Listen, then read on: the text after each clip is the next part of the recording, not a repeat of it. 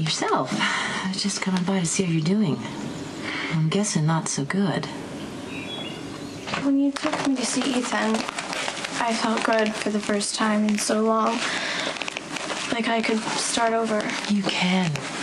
But it all keeps coming back. All that anger and sadness. How could I be so stupid? I stayed with the guy who hit me just because he said he loved me. And then I got Ethan in trouble to protect the guy who actually did hit me. I'm a disaster. You know, I have a long history of blowing my life up and then being left to pick up the pieces and go on. And each time, I found what worked as I tried to figure out what went wrong and how it made me feel. I'm learning that in therapy. Kiefer hurt me, but I still thought he loved me. And I believed him every time he said he would never do it again.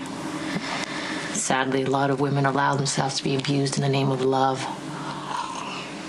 I'm scared I'll never be able to trust another guy again.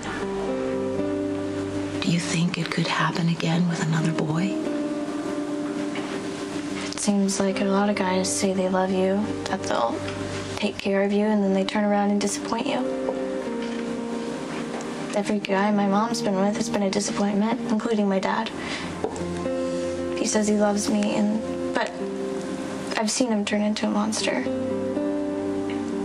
Between my dad and Kiefer, I don't know how I can ever trust a guy as long as I live. Hey, how's it going, beautiful? Ethan, hi. I was just about to call you. I saw Kristina earlier today. Okay, how is she? Trying very hard to understand what's happening to her. But she said something that really concerned me. She said she didn't know if she could trust another boy. Well, you know, give it time. I guess it's all still pretty fresh. I think it would help Kristina if you would talk to her.